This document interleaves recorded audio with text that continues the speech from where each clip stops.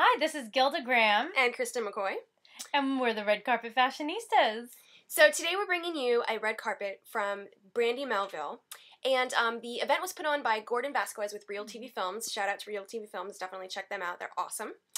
It was a great red carpet. It was a lot of fun. It was fantastic because we were able to go shopping in that store and then go on the red carpet, which I've never done before. We were talking about how the fact is, like, if you have the opportunity to go to a red carpet at a store, try to get there ahead of time, right? Yeah, and buy, like, an outfit and wear it on that red carpet.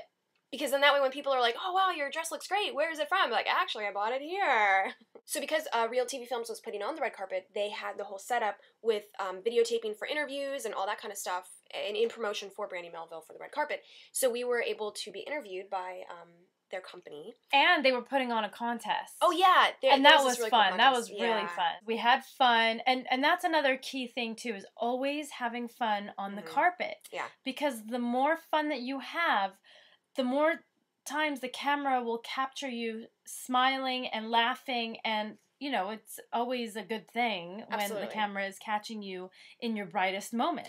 And if you are having fun, it shows in your persona. Like, you know, think of times that you've seen people on red carpets and they just look like they don't want to be there. Like, you know, you look at their picture, you're like, oh, wow, their dress looked amazing, their hair looked perfect. But they have so bored. They looked sour. You know, it's... Exactly. You don't want to look like that. You want to be... Like, people around the world are looking at these pictures of you. They're looking at the pictures of the red carpet.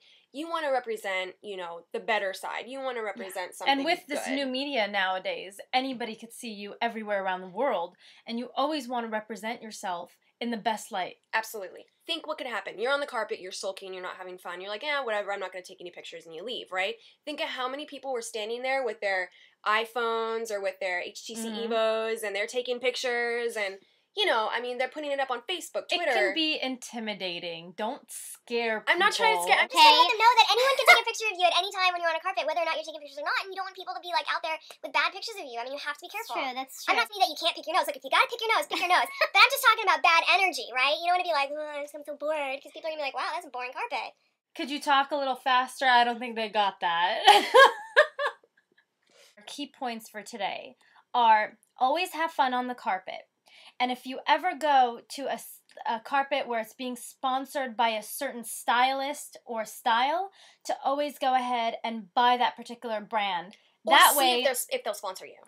That way, when somebody approaches you and they're like, I really like your outfit, you can always say, well, this is so-and-so's, and I feel great, and you never know who you might talk to. It might be the brand's CEO. So that's all for today. Thanks for tuning in. And we will see you later.